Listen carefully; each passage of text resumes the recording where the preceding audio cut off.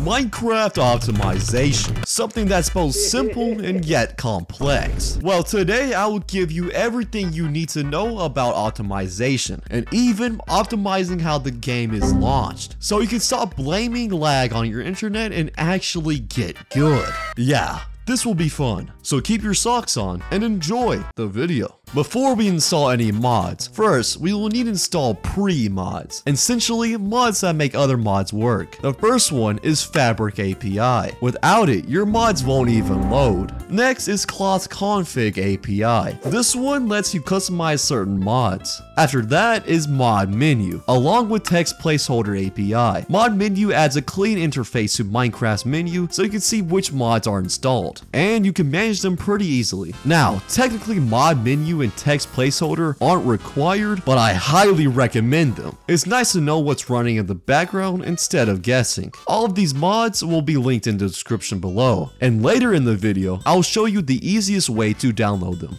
Now, the best optimization mod in most cases is a mod called Sodium. It's the most popular optimization mod outside of Optifine. Most of you might have heard of it. So, what does Sodium actually do? Well, Sodium completely rewrites Minecraft's rendering engine. Basically, Minecraft normally spends way too much effort doing whatever it's doing. Think of it like writing a 10-page essay just to say the mitochondria is the powerhouse of the cell. Impressive, but completely unnecessary. Another big point is compatibility. Unlike older mods that try to handle rendering and broke when combined with other mods, Sodium is designed to work with other mods. That means you can still run most mods with Sodium. Now, Sodium alone will increase your FPS by a lot, but we can go further. We can add a lot more optimization mods. First one we will be adding is Sodium Extra, which just adds more options to Sodium. There are extra settings for things like animations, particles, and details. Basically, it makes Sodium more customizable. The next mod is Entity Culling. Minecraft normally tries to render every mob and block entity, even the ones you can't actually see, even if they're behind walls or underground. That's just straight up wasting performance. But this mod fixes that by only rendering what's visible to you. If something's hidden, the game just skips it. I also added more culling, which just does the exact same thing, but is even more efficient in culling, and you can also customize it. This next mod is very technical, but I'll do my best to explain it. It's Ferrite Core. Ferrite Core is a mod that works behind the scenes to cut down Minecraft's memory usage, especially in big mod packs. Instead of boosting FPS directly, it focuses on cleaning up the way Minecraft stores data. For example, the game often keeps around a ton of duplicate information, like block states, models, and shapes, even when they're exactly the same. Ferrite Core steps in and makes the game smarter by reusing data instead of making new copies every time. It also trims down waste, and things like chunk loading, models, and even the tiny building blocks of graphics, which are called quads. All of this adds up to hundreds of megabytes, even gigabytes of RAM saved. This mod is great if you plan on using hundreds of mods at a time.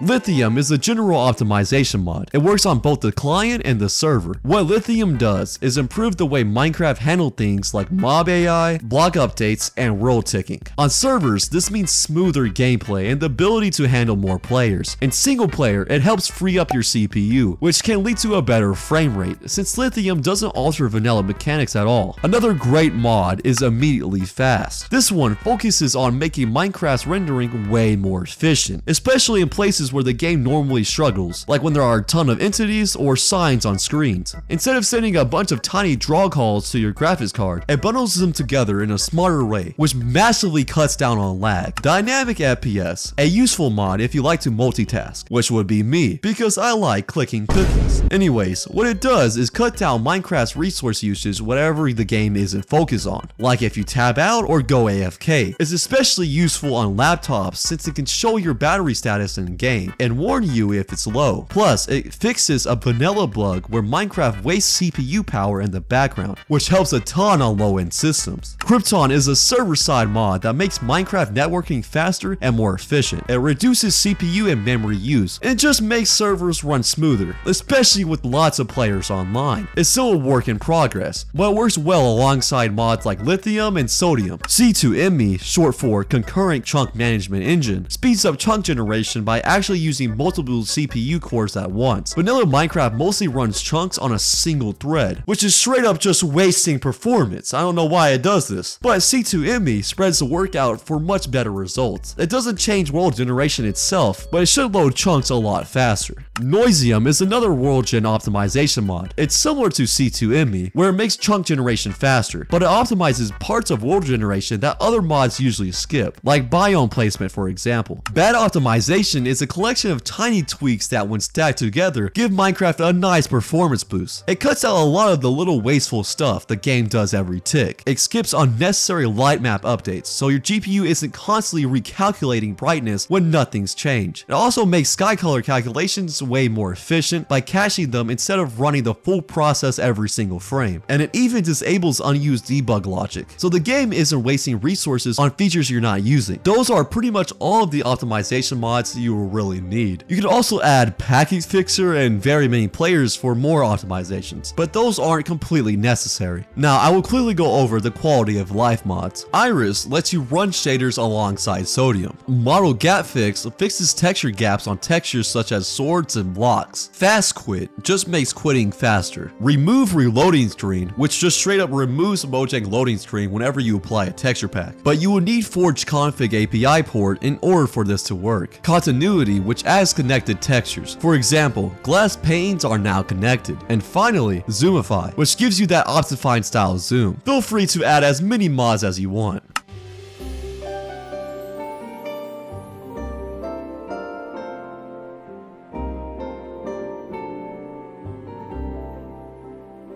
Before I move on to other mods and ways you can boost your FPS, I just want to touch on mod packs. Mod packs are just a bunch of mods in one pack. The one I recommend is fabulously optimized. It has a bunch of the mods I previously mentioned and more. I will leave a link in the description for more information. Now, another mod you can use is Vulkan. Vulkan is similar to sodium in that it completely changes the API, but this time it completely replaces it. I've already made a full video breaking down Vulkan in detail, so definitely check that out after this one. But Vulkan is superior to sodium. It has insane gains in FPS. In some cases, I'm getting around 500 FPS more than I do on sodium, and sometimes it's 1,000. The problem with Vulkan is that it may not be compatible with every system. If you are on an outdated system, you might not be able to use Vulkan. Vulkan is also not compatible with the majority of mods, since it completely changes the game's rendering system. I would only use Vulkan if you want just the best performance possible, and don't really care about installing other mods. Now, if you play on older versions of Minecraft, the most notorious one being 1.8, the only option you have is Optifine. Optifine is basically an all-in-one mod. It increases performance while adding quality of life features. It's definitely not as good as the other mods like sodium or Vulkan, but it still gives a decent boost in FPS. It makes the game run smoother. On top of that, it adds full support for HD textures and custom resource packs. Optifine is also the mod that made shaders possible. Beyond performance, it gives you a huge amount of control over how the game looks and feels. You can tweak clouds, water, trees, rain, snow, sky, and stars. You can literally tweak it all if you wanted to. It also extends render distance. On the technical side, Optifine gives you access to things like VSync, bitmaps, anti-aliasing for improved visuals. Depending on your setup, it even includes quality of life features like fast texture pack switching, custom full screen resolution, autosave controls, and more. Yeah, it just has tons of features.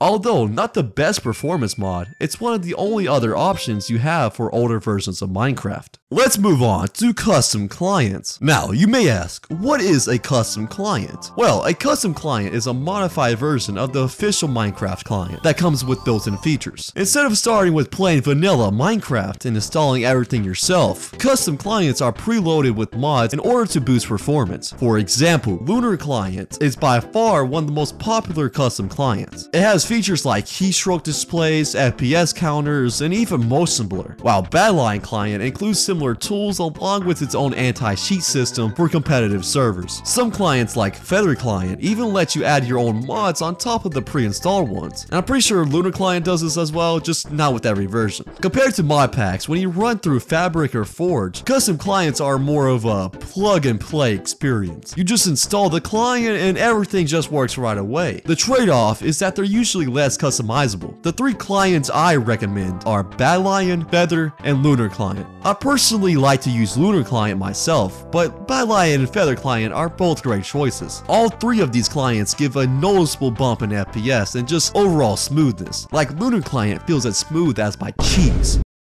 Staying on the topic of custom clients, there are also custom launchers. Believe it or not, custom launchers are 10 times better than Minecraft's regular launcher. Custom launchers like Prism Launcher, Multi-MC, and AT Launcher are alternative ways to start Minecraft that give you more control compared to the default Minecraft launcher, because that thing sucks. Anyways, instead of just pressing play, these launchers make it easy to manage multiple game instances. And also, you can play any versions on any of these launchers. You can even play the alpha versions if you wanted to. The big advantage of these launchers is convenience. They save time and keep your mods organized, which is actually how I make most of my videos. I use custom launchers to speed up the process of downloading mods. The launcher I personally use is AT Launcher, and I will personally show you guys how to install most of the mods mentioned in this video. Hey, hello. The first step to download AT Launcher is type in Minecraft AT Launcher. Then once you get to this website, you will click download on one of the operating systems. If you're on Windows, I recommend doing the recommended setup, but if you're on like Linux or some other operating system, then just download one of these. But since most people are on Windows, you would just click recommended